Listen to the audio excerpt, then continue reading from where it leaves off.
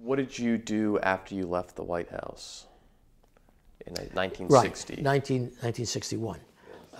Yeah, for a very short time, I went up to Capitol Hill to be a speechwriter for the deputy Republican leader, whose name was Senator Thomas Kuchel of California. But in a relatively short time, I got a call from Bryce Harlow. Bryce Harlow was a person who had run the congressional relations for the Eisenhower administration. It was now held the Procter & Gamble office in Washington, and essentially was the go-between. Anything Republican in Washington tended to go through him. He was Mr. Republican.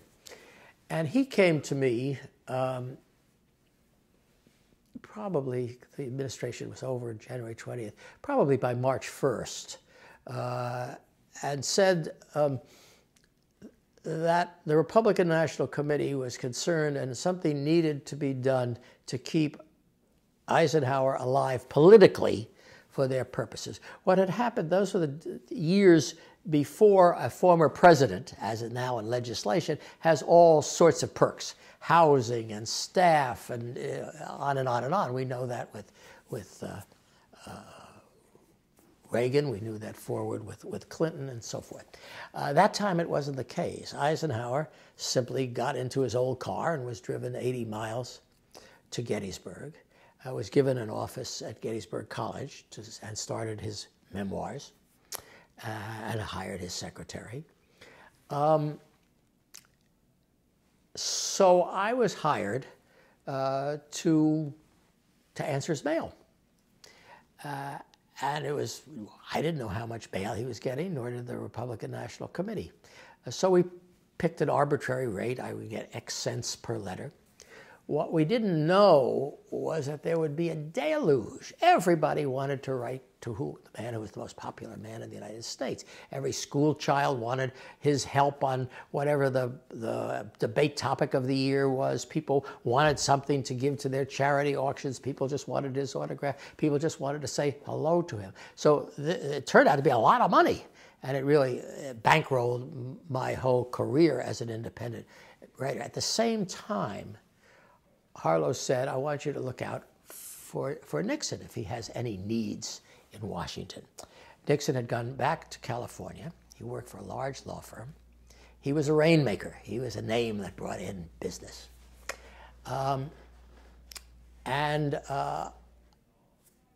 He came to Washington in the spring. It was the first time I met him. Actually, large Los Angeles law firms at that time didn't have Washington offices like today. So he had given an office in Bill Rogers' law firm. Rogers had been the Attorney General under Eisenhower, a friend of Nixon's. And he invited me in to talk about his needs in terms of his future writing. He was going to get articles for the Saturday Evening Post. He was going to have a column for the Los Angeles Times. Now, I should say another thing. When I was doing all of this for Eisenhower and Nixon, whenever I would see that one of them had something, like a friend of theirs had a daughter get married, or had received an honorary degree, or had a death in the family, I would draft little notes. Very soon in Washington, I would bump into people who say, oh, I got the nicest note from the general. Eisenhower liked to be called the general at that time, rather than the president. When I sat down with Nixon and we went over all of his writing needs, and he said, oh, and incidentally, don't send me the drafts of those little letters. I don't want to be remembered as a politician who remembers people's birthday.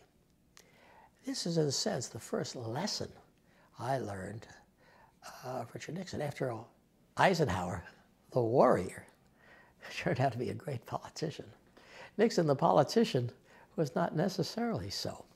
So at any rate, I went to work in the same way for Nixon. We never had a contract on anything.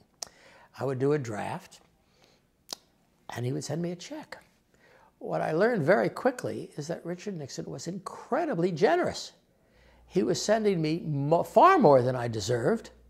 You know, if he would do an article for the Saturday Evening Post, he might get $10,000. $10,000 would be what, $50,000, $60,000 today. If I had done the same article, maybe I'd get $1,000. But very often he was splitting it with me.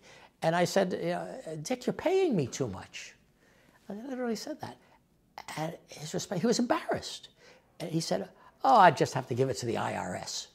So I was always learning things about Richard Nixon at that time that I didn't know before. By the way, I should say, he was very easy to write for, which is not the case with a lot of politicians at that level who are a little embarrassed sometimes about having somebody write things for them, having a ghostwriter.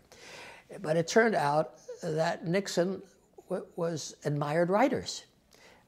He had just finished his own memoirs, 6 Crises, and he said it was the hardest thing he ever had done. He realized the difficulty of being a good writer, and he was the major writer on 6 Crises.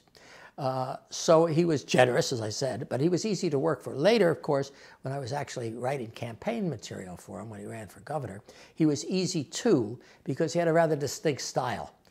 And, you know, being a speechwriter, you're a bit of a mimic. I would go, if not every day, certainly often, to listen to him talk, and I would hear the cadence, and I'd be able to imitate that. Eisenhower didn't have that. He didn't have a style as such. All he really wanted was something that was basic, that told the facts as clearly as possible. So Nixon was really much more fun to write for.